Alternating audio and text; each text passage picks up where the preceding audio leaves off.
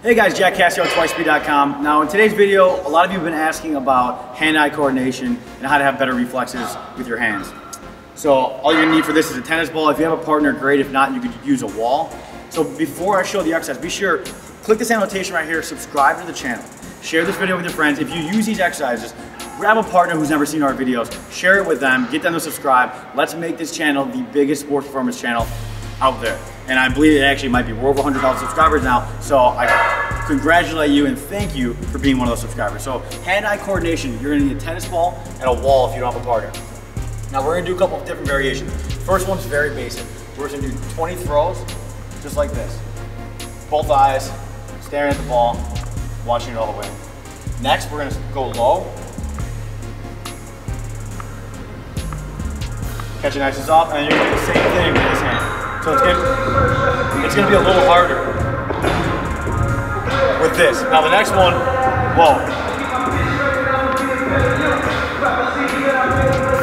Now all you're gonna do to make that harder is you're gonna do it with one eye closed. So it's here. Good thing the music's off. Catch it, and then you're gonna go down.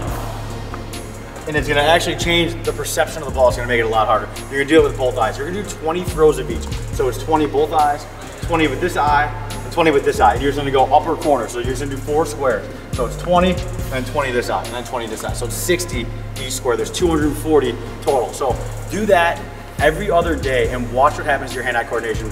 If you drop the ball, who cares? Don't count it as a rep. 240 total.